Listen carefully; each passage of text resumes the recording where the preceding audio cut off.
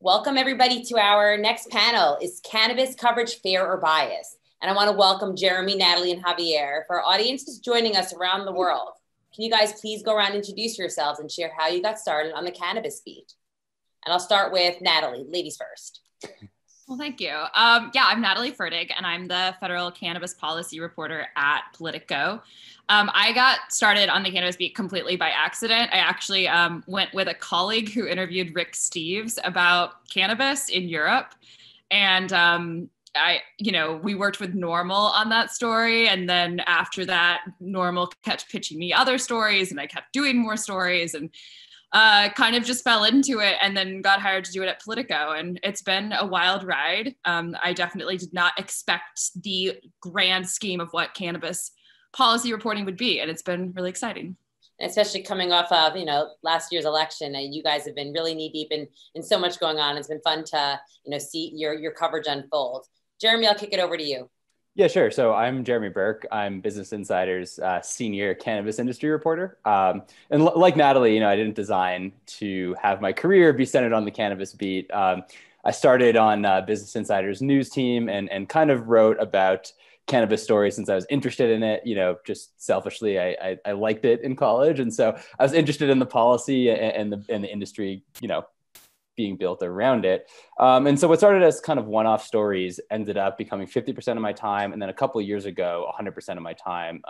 We just figured that there's a big opportunity for, mainstream publications like Business Insider, I should say now Insider, we did the name change, mainstream publications like Insider to kind of cover the industry in a fundamental way and not do kind of one-off things like product reviews or, 10 best strains, but really look at the company like the industry like the multi-billion-dollar industry it is.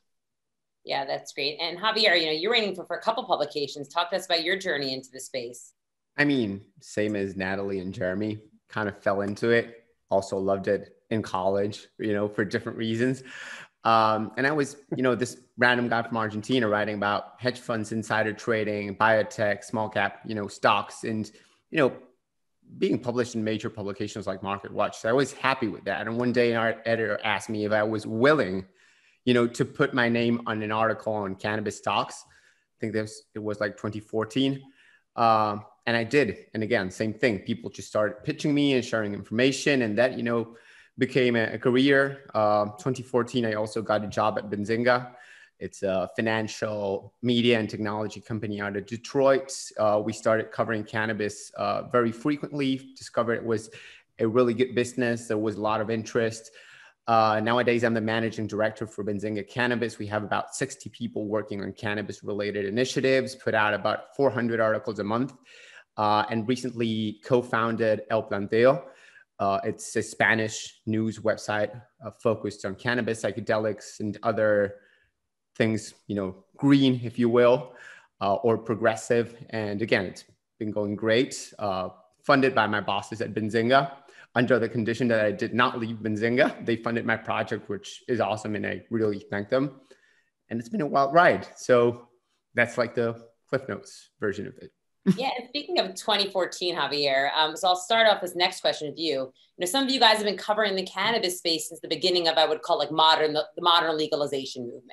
So how would you compare the coverage in mainstream media today compared to when the legalization movement just started around a decade ago? How has it changed? I mean, in so many ways. So I'll throw out a couple of shout outs. When I started writing about cannabis stocks, there was, from what I knew, Deborah Borchard and Alan Brockstein doing different things, but that was pretty much about it, right? In terms of stock coverage, they were always very serious, and I don't think their style has changed particularly. Now, I think much of what they've and we've done has trickled down to mainstream media and how it has been approached.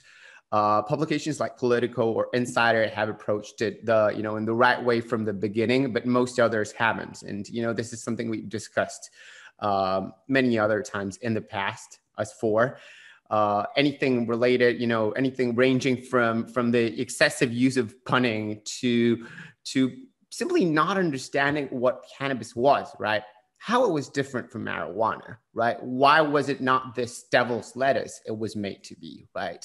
Why it had economic potential, And all of these things are now starting to really show up in mainstream media, and reporters across the board seem to be understanding it and kind of abandoning the giggle factor that used to dominate until at least last year, right? I think the last year between, the essential designation, big advancements all over the world, big advancements in the US have really changed those perceptions. But I don't know if my co-panelists would agree.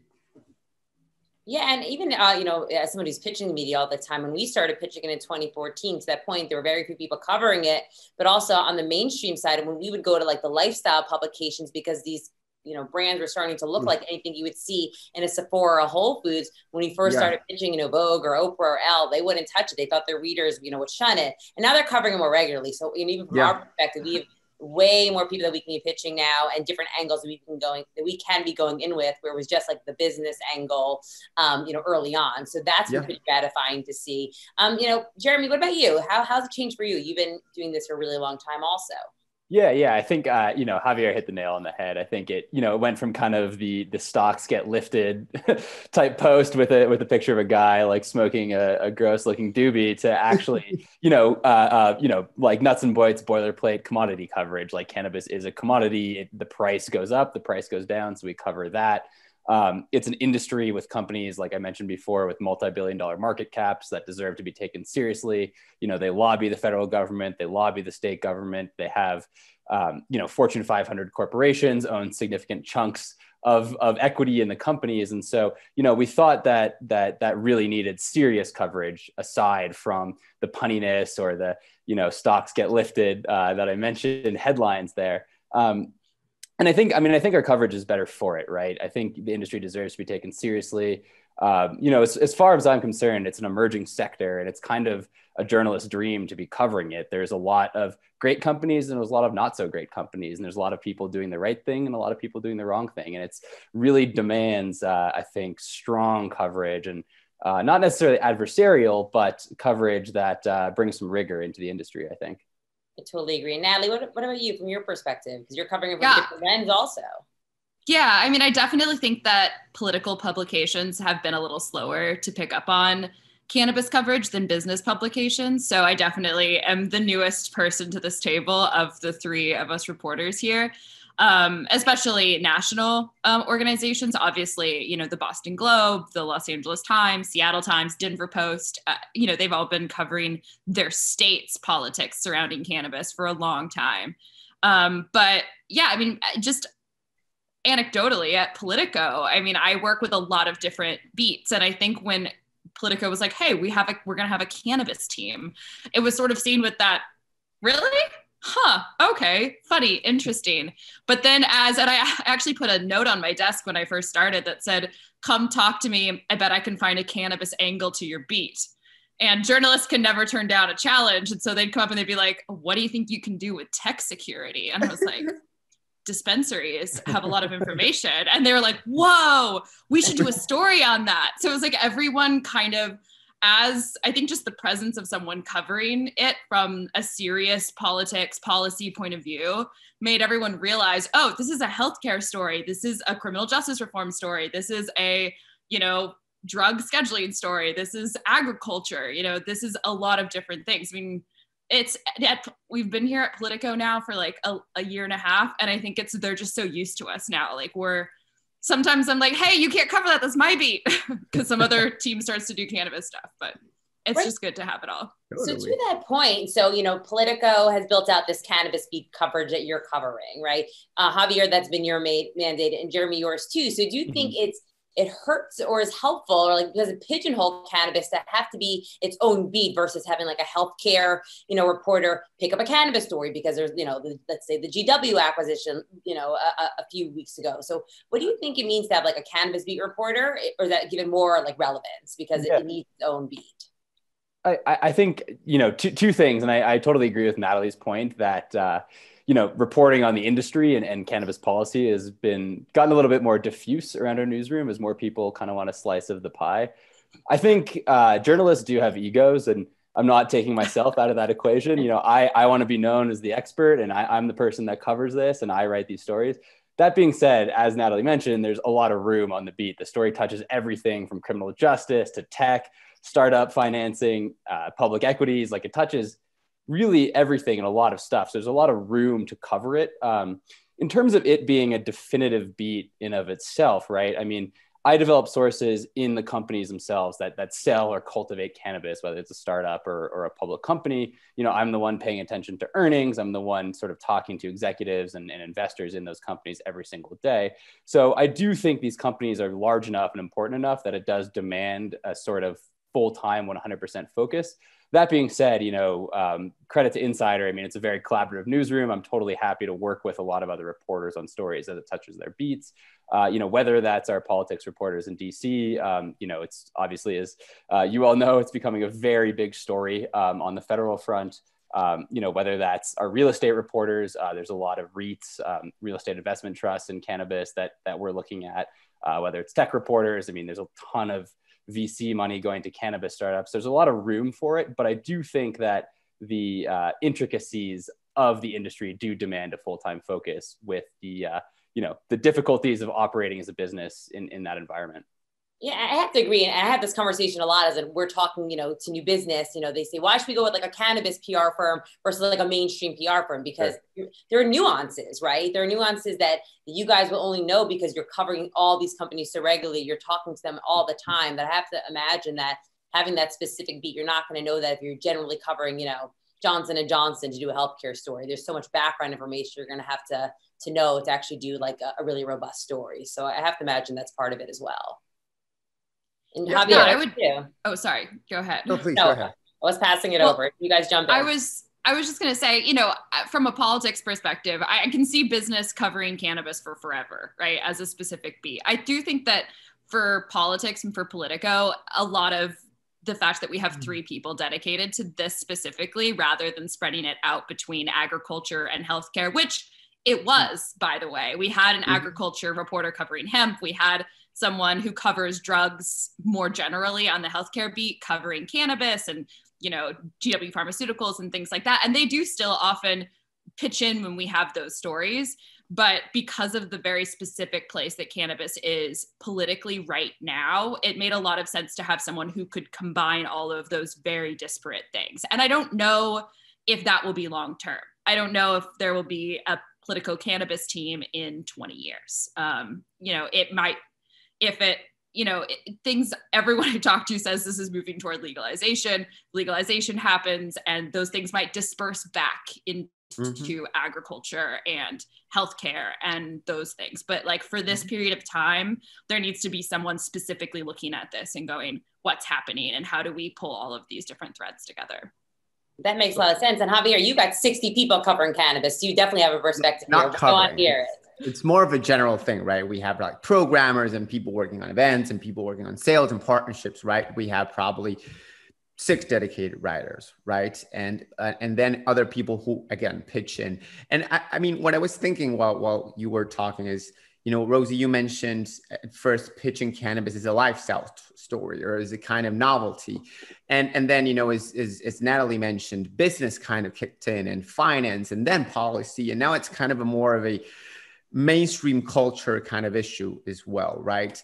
And part of that evolution was, you know, special, like people getting specialized, but at the same time, a lot more people being able to cover it, right? So I see a little bit of both, right? You do need specialized reporters looking into things like following earnings for companies and understanding the multiples, right? Or understanding who are the main players in policy, right? And why Mitch McConnell can be good or bad, right? Or whomever, like Chuck Schumer, I don't know, like, and all these discussions are super nuanced. And the audience for those specific and specialized discussions is one. And there's a different audience. And what I noticed, for instance, at Benzinga is suddenly we have a senior analyst called Wayne. And when suddenly he talks about analyst reports and they drive a lot of attention because he tackles cannabis, a very specific topic from a very mainstream angle. Or Senzio in London suddenly, you know, looks at stock moves or or things like that. And again, they drive a lot of attention. And then the specialized team writes for a different audience that many times overlaps with the mainstream audience, but not necessarily, right? So I see a little bit of both in this evolution. I don't see the fact that we have specialized reporters inherently hurting or benefiting the cause, the industry, the movement. It really comes down to finding the right balance, right? When you're talking to a specialized audience, maybe you want a specialized reporter, and when you're talking to a non-specialized audience, you want more of a general reporter who does understand the beat, right?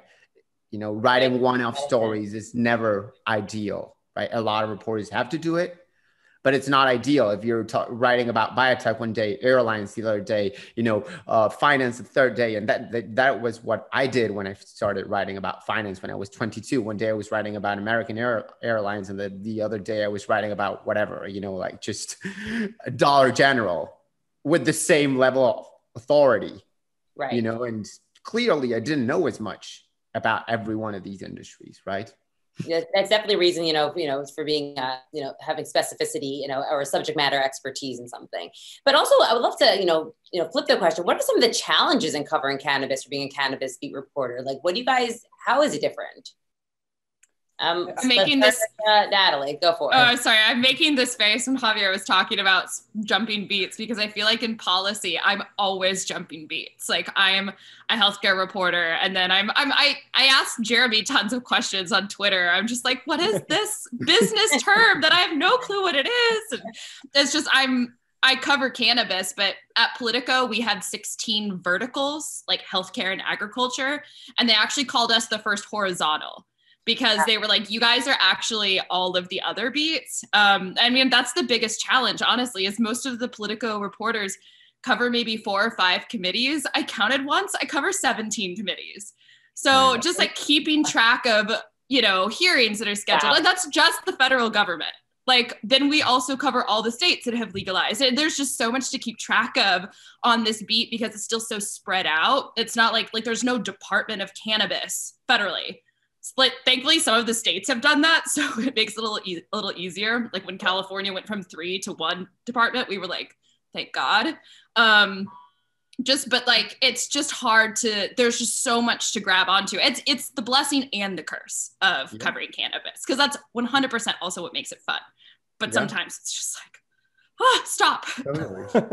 It's the same for me, right? Like, a lot of people email me saying like, have you seen the latest in Kansas? And I'm like, dude, not really, right? Like, I'm in Argentina, I'm looking at the entire world, all the states, all of what's going on in Canada, while keeping track of the business side and the finance side of it. I have no idea what just happened in Kansas. I'm really sorry, but there's no way I can do like a good story about this, like, here's all the process to getting pardoned. Like, here are the 15 steps. You should do a story on this. And I'm like, yes, I should. I know I should. I know I'd love to, but there's no way I can do it right. Someone else can do it right, not me, probably. And it's challenging, sometimes very motivating and motivational, and sometimes quite frustrating, right? When you find a story that is awesome, but you're not completely well equipped to tell it the right way. I think a good example of the diffuse nature of the beat would be my week last week. Or 2 weeks ago, I was covering the Jazz Pharmaceuticals GW deal, excuse me. And, I'm 1 hour, I'm looking at Jazz Pharmaceuticals pipeline of neuroscience drugs, which is something I have very little expertise in, right? I'm figuring out how GW's, epilepsy drugs fit into this equation. Like, why are they paying $7.2 billion for a cannabinoid company?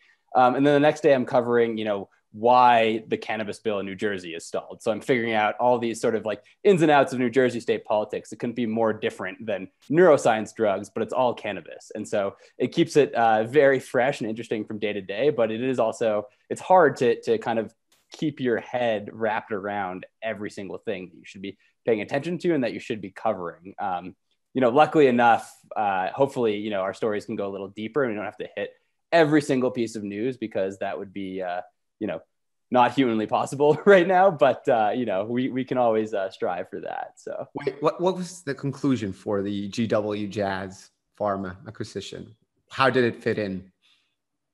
It's a good question. You should read Jeremy Burke. He's a good reporter. No, I heard I'm you kidding. did a good job on that. Yes. Yeah, I'm kidding. I'm kidding. No, they Javier and I are like, please tell us. This is my amateurish perspective, right? I'm not a pharmaceutical reporter, but they are developing a pipeline of neuroscience drugs, and epilepsy fits right into the sort of drug category they're trying to dominate.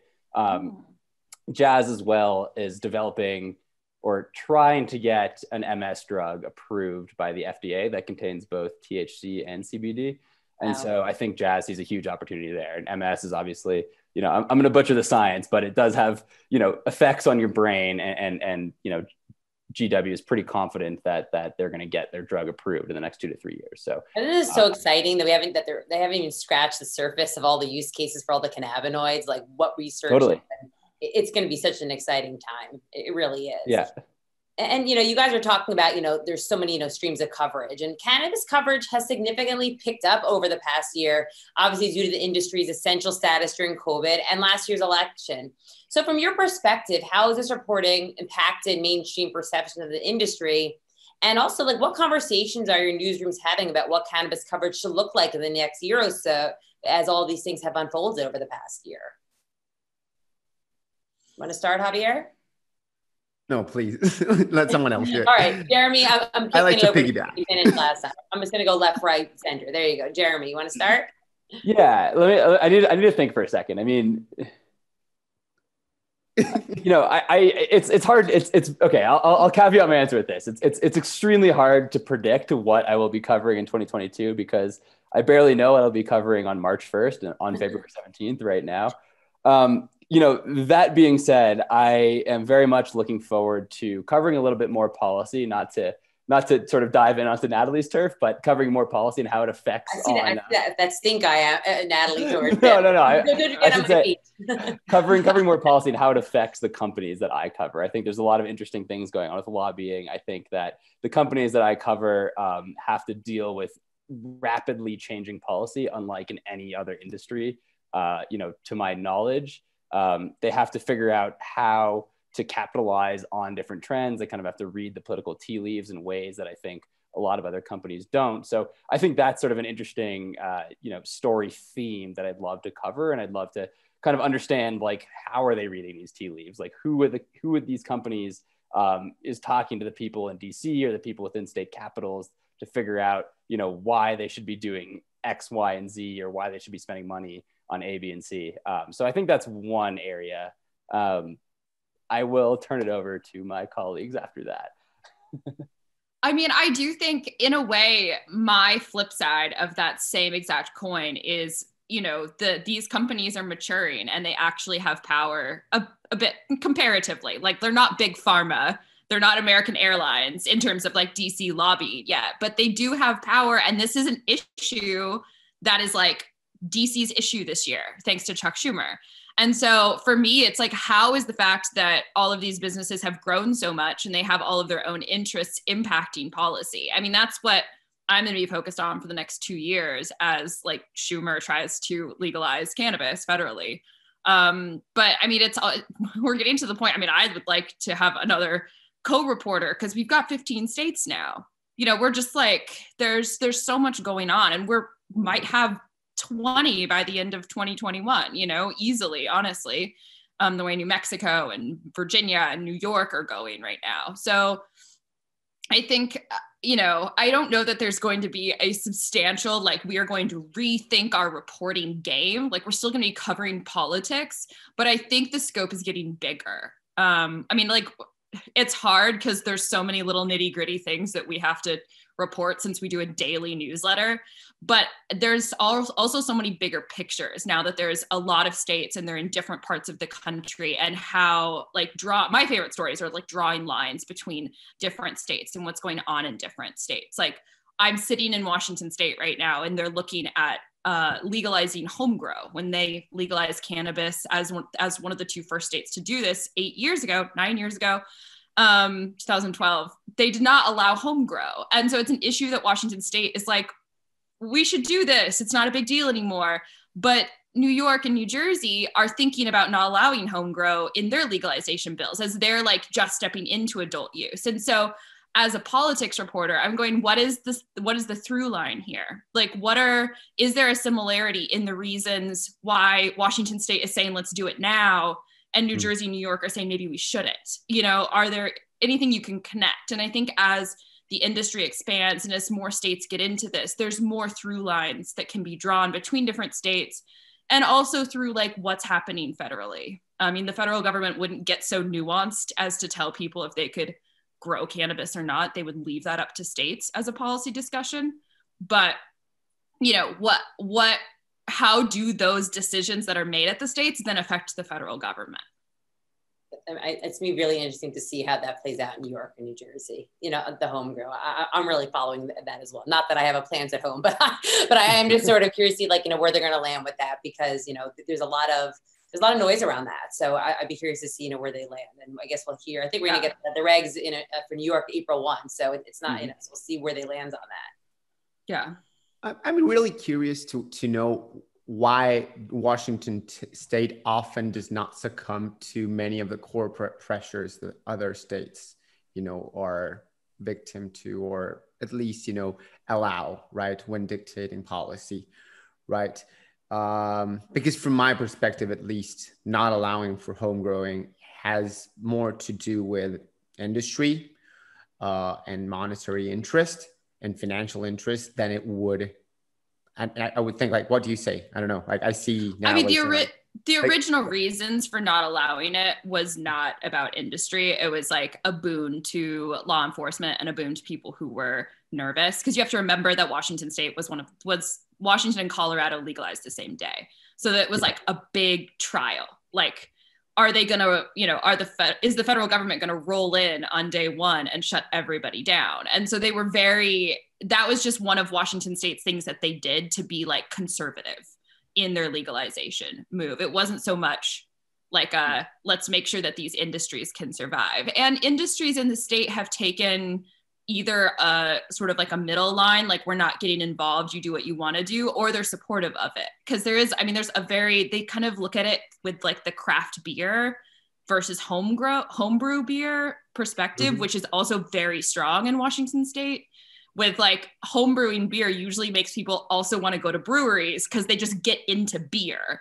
And then they're like, I want to make my own, but also I'm going to go to all these breweries and try stuff out. And it makes them like a connoisseur. And so a lot of the smaller manufacturers are like, it's fine if people grow at home, because that'll get them into it. And that'll make them more interested in like what I'm doing with my little craft cannabis. Like, they'll learn more. So, you know, it's just like one of those things where they just didn't really get around to changing a rule that they passed 9 years ago. And now they're kind of like, should we do that? Should we not do that?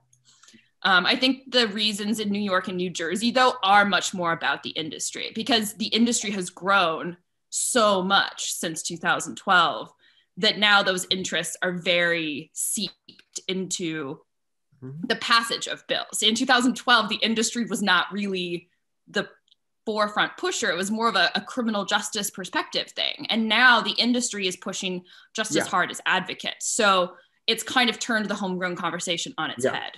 Yeah. But the way it was legalized was still very American, right? Like, here's my perspective from Argentina, right? We recently passed regulations for medical cannabis. And the initial, you know, rules revolved around home growing and community growing, which is essentially a caregiver model. And the rest will be figured out in coming months, right? But the priority was placed on patients and fast, easy access versus creating an industry, which is something that even, you know, in the earlier models, I didn't quite completely see it in the States, even in Colorado, right? Where there was this whole caregiver model. It was still very, you know, capitalistically thought out and oriented, right? So it's hard for me to envision reasons to oppose home growing if it's not just, you know, beyond the financial reasons, right? The rest is, you know, kind of not based in great arguments, right? Like, people don't know how to grow, and maybe it's, you know, dangerous if they grow at home. Is it though? How dangerous is it to grow? you're also making judgments on political rationale from 9 years ago with the knowledge of now. And, you know, I talked to a pollster who's worked a lot on this right before the November election. And she said that nothing has changed more quickly in like the perspective of American voters, aside from gay marriage in America in like decades. And this isn't just a can you or can't you, this is like an entire economy that people are just suddenly now like, this is fine. Like we should all buy weed now. Right. And so that's like, there's a lot more regulations that go into legalizing marijuana than go into like, can you marry someone or can you not marry someone? Right.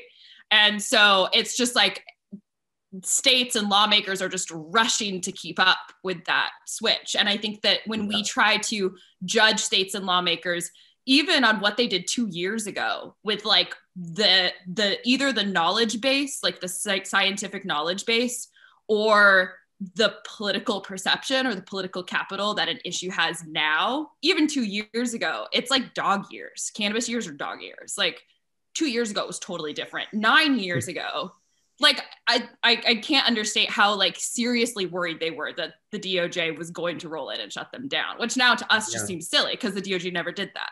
But a very different perspective. And even 2 years ago, I don't think we would have seen like this 5-state sweep that we saw, you know, in last year's election. And Natalie, you brought up a really good point that part of is some of these conversations early on, you know, we're surrounding, you know, social justice, right? Or, you know, some of the criminalization. And, you know, many industry leaders this year, which has been great, have highlighted the importance of increasing, you know, representation in the industry. So, you know, I want to, you know, move on to this sort of point. What role can the media play in amplifying underrepresented voices? And do you think there are any stories that are being overlooked by as more outlets cover the legalization movement sweeping the nation? I'd love to talk a little about the coverage of the underrepresentation in the industry and how you guys are looking at it. Yeah, I think you know, from our perspective, I mean, the way that we like to think about that question is who our sources are. You know, we try and make an effort to put different, you know, minority sources or women in our stories. There's a lot of white men who invest in the industry and who run these companies, and we try and look for different perspectives there. You know, to be perfectly honest, you know, I'm a reporter. I can't make a value judgment on what is right or wrong, but I can do, you know, I can play a big role in amplifying different voices and amplifying different perspectives. We often find ourselves, you know, caught in the middle between, you know, speaking with activists on the ground, as well as the CEOs of, you know, multi-billion-dollar companies who often will say the same things publicly, but have very, very different perspectives when you sort of query that. So it's our role to kind of show that there is discussion there and that there's an argument there and to figure out who we are amplifying. But in terms of taking a stand and saying the industry should do this or that, you know, I don't, personally, an insider doesn't believe that that's our role to take. I mean, we have to cover what happens, what's going to come next, and what did happen. But, you know, it's not our job to say that, you know, cannabis legalization should be to repair the, you know, the harms of the war on drugs, or cannabis legalization should be to, you know, fill state budget deficits, or any of these other arguments for cannabis legalization, or even, you know, the classic states' rights libertarian argument. You know, we're sort of agnostic to that, but we want to make sure that we include those perspectives when we report on those stories. Yeah, and I like that idea of, like, you know, finding sources, right? Like, you have a lot of sources at your disposal, and there are some ways to amplify voices just by getting different perspectives. I think that's like a fair and balanced way to probably do it. Yeah, and I mean, sometimes it takes a real conscious effort and decision, right? As Jeremy says, we are not to say, or, you know, what is right for the industry or what is right for the rest of the people, but I know what is right for me and what is right for the company I work for and the company I run, right? And that is having equal representation, right?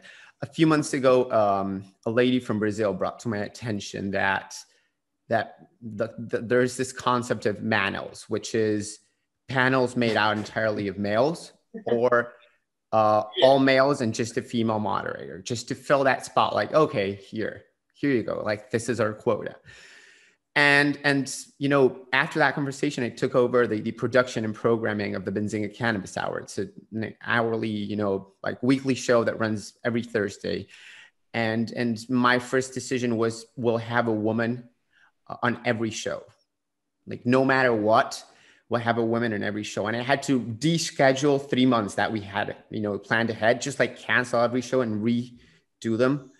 And it's been hard. I mean, it was hard at first. Now I've gotten the hang of it, but at first it was really hard, and a part of, a role of the media is exposing some of these issues, right? And it first talked about female executives in the industry being 24, 26%, like 5 years ago. And it was like, this is good, but we should do better. And then, like 3 years ago, it was down to like 20%. And it was like talking about it, but what was I doing beyond talking about it? And in this exercise, what I found is actually what I've been reporting was even more, like, it was still inaccurate because it wasn't really like 20%, right? And so circling back, sorry, it takes a conscious effort, and sometimes it's hard. I go through the C-suite of many large cannabis companies and can't find a woman, like really cannot find one woman, right? And it takes extra work, but it's something I feel we need to do. And even if sometimes it feels forced at first, right? Like, why am I making this conscious effort? Isn't this condescending? Well, guess what? Perceptions are shaped that way, right? If you get used to not seeing women on a million panels, you go like, okay, I guess this is about right? This is how the industry looks like. It's fair. It represents the industry. Well, maybe sometimes we should show also what we want it to be. And again, it's not like we have the right or position to say this should be, but I definitely have a spot to say this is what I would like it to be, right? So I don't know. I kind of lost the train. I love that. No, I don't know where we're going, but I do. Sorry. I was saying, to your point, like there are things that we can control, right? Like we can't make the choice of who they're hiring, right? We can't make the choice of what stories are breaking, right? But if there are ways to, as you guys have been saying, amplify that are, non-judgment based, those seem like great fixes and a great way to move forward. Yeah. Even with sponsors, it's like, people sponsor our events. And my first question is, do you have a woman you can send over? Like, do you have a minority representative? Or do you also want to send your white male CEO? Like, it's your choice. At the end of the day, this is your decision. But I will make the conscious effort and the explicit, effort to get representation everywhere, right? And then, it's up to you as a company, as a policymaker, as an activist to, go for diversity or not. Yeah, I definitely think that I think everyone assumes we can control a whole lot more in cannabis than we can control. I mean, I have been yelled at so many times because people didn't like what I printed a lawmaker said. And I was like, talk to the lawmaker. Don't talk to me. Like, don't yell at me about this. Like, don't shoot the messenger. But one thing we can control is who we talk to and who we interview. And, if we're doing, I know that my team will have conversations where if we're doing a story where we're talking to CEOs, we're like, have we just talked to white dudes? Like, let's take another day and let's make sure that we're talking to women and we're trying to find the, that CEO who's a person of color also, which as we all know from covering this industry, is a very rare thing. And recognizing that elevating someone's voice also elevates the people see that. Like, it's not like what we do exists in a vacuum. We can't control what they say. We can't control what the industry is doing, but we can control partially. And it's like, it's kind of a line you have to play, because you don't want to take someone who literally doesn't know anything and then put them over people who do know things. But when you have the opportunity, when someone very much fits a situation, saying, if I only interview white dudes, all other white dudes are just going to see the other white dudes and they're just going to keep talking to the other white dudes. And if I interview a lobbyist who's a woman or a lobbyist who's a person of color in a situation where I can interview any lobbyist, like, that is also elevating them within their field. And if I interview a CEO and I just need a CEO, I don't need to talk to this specific company that knows about this specific deal. I just need a CEO. If I am more intentional about who I go and find, that also, it's like what we're doing is also elevating people within their sphere. It's like, obviously it's a hard line to walk, because as journalists, you want to be covering things. You don't want to be personally like affecting the news. You're covering the news, you're not creating the news. But the thing you can choose is if you're like, there's 20 people I can interview for this story, let me try to make sure that it's not all just white dudes. Yeah. Or the 4 that we quote are not all just white dudes. And sometimes we'll be really, really intentional about being like, let's go back through, man, perfect quote, but it's our 4th white dude for the story. Well, let's go see if we can find like, let's not just fall into this like easy world where we're like, but it's the best quote. Like that's a cop out. Like, let's go try to find maybe like a similar quote from one of the women that we spoke to, and like put that in the story, even if it's not like the slam dunk. Like the point is not, because sometimes it's just different stories, different people come up with that great quote in that moment, right? And you can't necessarily control which person is going to have the slam dunk quote on which story. Sometimes all the women have the slam dunk quote. Sometimes it's just a bunch of the dudes, but it's like actually being very intentional about picking how many people you're talking to in a story and like who you put in. And I know we fall short. Sometimes we're just in such a hurry and we're like, it's a joke on our team that like we just quote all the Oregon senators, because so often I will send out emails to 10 Senate offices and only Wyden and Merkley will get back to me. And I'm like, well, we're just gonna quote the 2 Oregon senators again. You know what I mean? But it's so sometimes there's situations like that you can't control. But when you can control it, sorry, I know I'm talking a ton, but like when you can control it, is my point. It's like important as a reporter to control that. And to your point, it is, and I realize we're on the other side because we're pitching you things. Sometimes it's like you guys don't have that many options, and we know we look even across our client base, and we're trying to be more intentional about who we're bringing as clients, because when, Javier will reach out, like, what woman do you guys have for a panel? Or South by Southwest says, we want to make sure we have a diverse panel.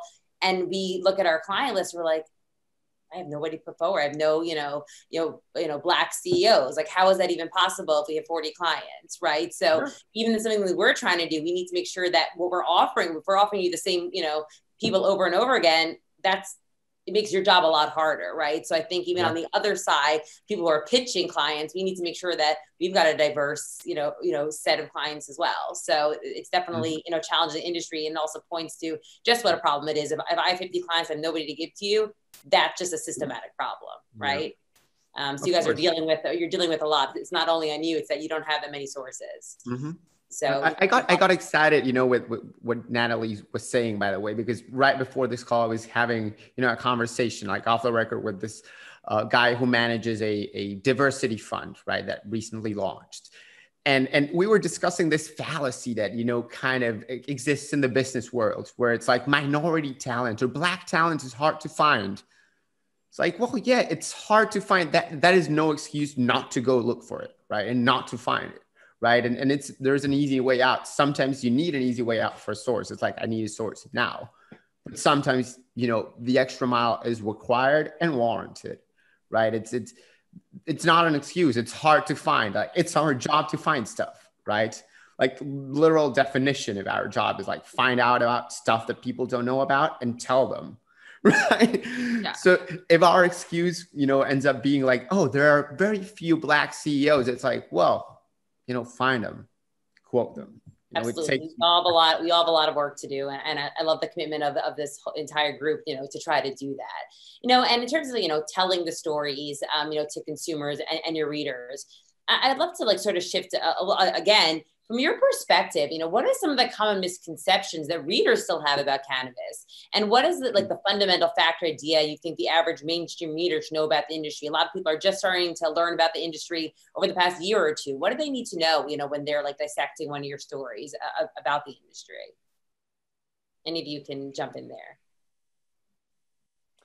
I mean, just the first thought that occurs to me is that, this industry employs over 300,000 people right now. It's one of the fastest growing industries in the US, just speaking US specific. There are more people employed in the cannabis industry than there are dental hygienists or things that you interact with very commonly in everyday life. So I think just how big it is and how economically powerful it will become, I think that is something that we really want to communicate to readers, for better or worse, right? I'm not, again, to my earlier point, I don't want to make a value judgment on cannabis legalization. There are a lot of positives to it, but these are also companies that are going to make money on something that affects your brain chemistry, right? It's like, how are they being responsible in bringing these products to market?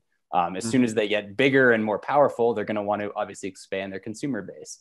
More people are going to work for these companies. How are these companies treating their employees? So I just think that the size of the industry just demands a full-time attention, and all the effects downstream that has on healthcare, employment, economy, even policy. I think that's a really crucial fact that we, are hopefully getting across in our reporting.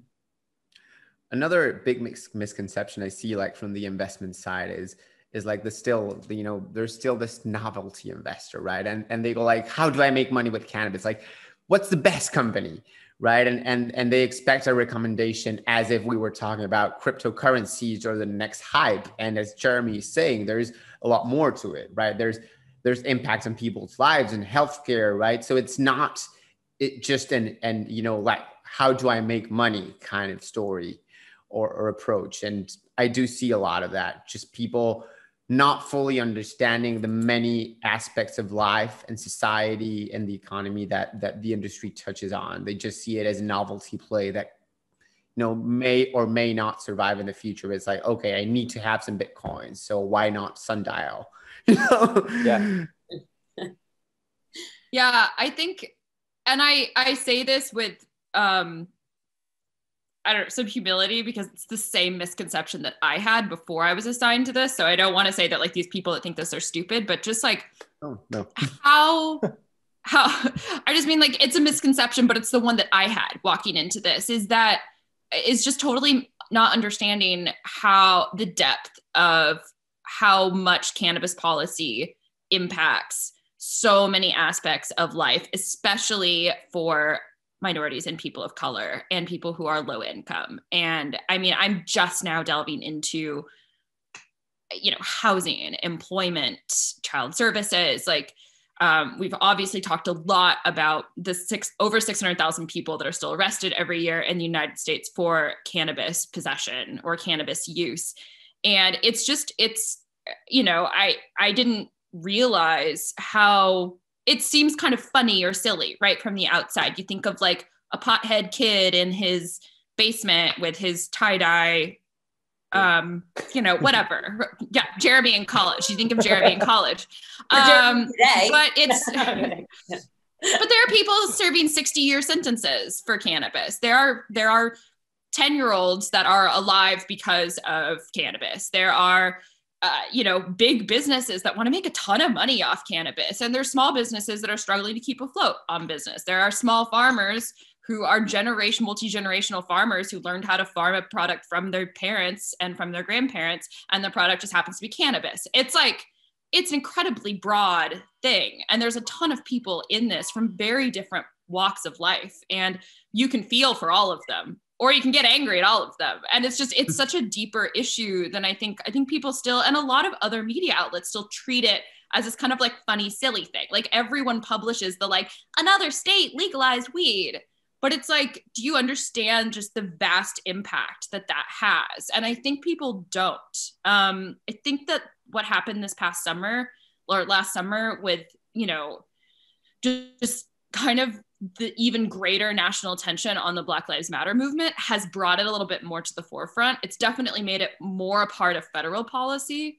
But I think even like for me, reading books like The New Jim Crow last summer and just seeing cannabis everywhere in that book made me really realize even more how big of a deal this is. And I wish I could just shake everyone and tell them, like, it's not a silly thing. It's just not. It's people in prison, it's kids with seizures, it's small business owners, it's small farmers, it's giant business owners, it's big pharma, it's all of these things, and none of them are silly. Yeah. I love that. I have another question, but I wouldn't even wrap with that. No, but you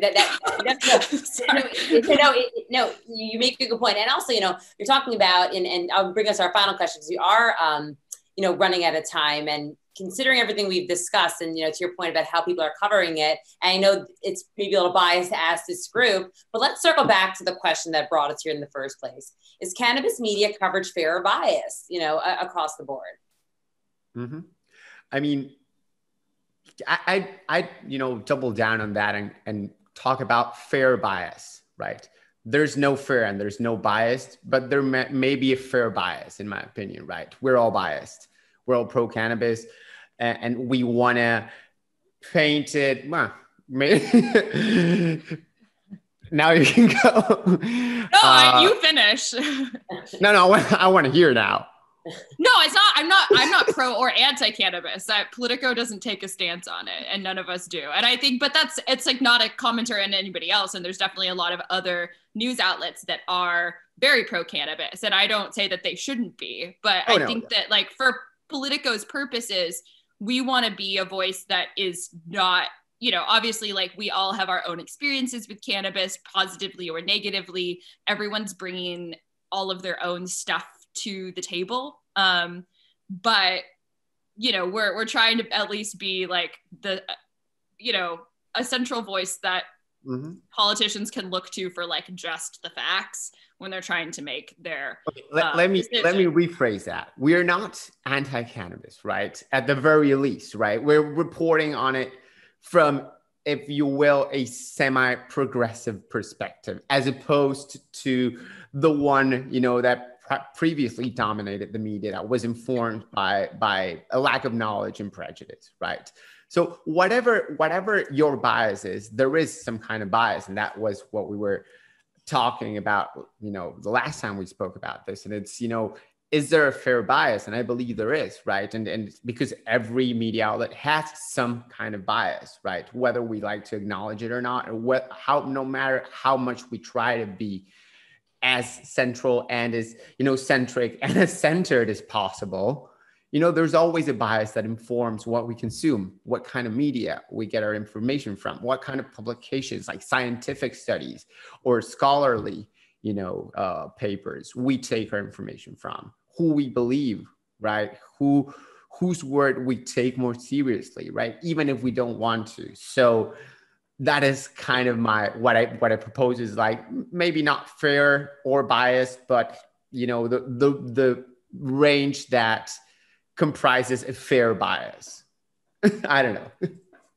I think I guess I can only speak to myself. I don't want to speak for the others on this topic, but I think that, again, to the earlier point that we discussed, I think we are pretty agnostic to how this whole thing shapes out. I have my personal belief that, the facts on the ground do bear out that, legalization generally has a lot of positives, though there are negatives to it. But in terms of the bias that I take, obviously, I carry that with me in my reporting, but we do want to make sure that we are very carefully reporting the facts and not amplifying one side over the other, because there are very credible arguments against cannabis legalization. There are very credible arguments to make this, I don't know, like Canadian healthcare. Like if no company wins in the end, personally speaking, I don't really care. It's just, this is how the policy is going to shake out. This is how it's going to happen. And so, I hope that we are bringing that across in our reporting. I mean, at least, in my perspective, I don't really consider myself a part of the cannabis movement. I don't consider myself a part of the industry. I report on the industry and I report on the movement with all the positives and negatives that entails. And I do like to kind of communicate that with sources, because when you cover sort of emerging sectors like this, whether it's cryptocurrency or cannabis, you end up being put in the position as a cheerleader. And I would be very vociferous in saying that I am not a cheerleader. I want to report on the facts. Obviously, as Javier's point mentions, it is impossible to remove your bias. You have subconscious biases in everything you do and everyone you talk to. But we try and keep it, we try and keep the argument very centered and keep both arguments in mind as we report on this. Super true. I'm going to take that one, about the cheerleading, as a warning to others. Yeah, I would definitely say that there, I think all pro-cannabis advocates think that we're like on their side as Politico, and then all the anti-cannabis advocates think that we're like all out to get them all of the time. And I would say that we like piss both sides off in equal measure. Like, and I've actually like told one of them once when like, I won't say which side it was, but like I'd literally just been screamed at for the other side. And I was like, well, you should go grab a drink with, and I listed like their opposite advocate, and they were like, what? And I was like, because you're both angry at me. And they're like, and I was like, There's misinformation. And I think it was like, yeah. I was like their first moment where they realized that like, no, we're not on the other person's side. And we're not on their side either. And I think that's like something that I'm just like, whether or not, like I definitely, every reporter has that moment where they find out a fact that doesn't personally jive with what they personally want to be true. And being a journalist is not to be a blank page that has no opinions, because you're going to create a lot of opinions when you focus on something. The part of being a journalist is learning how to overcome that thing in the pit of your stomach that turns when you realize that you were wrong in your opinion. And then being like, cool, well, facts say different. I report facts, and like reporting what it says. Like that's what being a journalist is. And I wish more people understood that. Reporting against your own biases, I think, is really important too. If you have a thesis for a story or a hypothesis for a story, you should query sources that might think otherwise. I think that's really try to disprove it. The best way to fully prove your hypothesis is try to disprove it really hard and fail at it. Well, guys, I wish we had more time. You know, maybe we'll go a little over, you know, another time, but we do have to wrap for today. Thank you, Natalie, Javier, and Jeremy for joining us today. It was great to chat with you. Thank you. Thank you for having us. All right, we're good. Thanks, guys. We only went over by a couple seconds, so I think we're right. That was good. That was actually better than last time. So I thought it went well. Thanks, everyone. We definitely like got deep in some like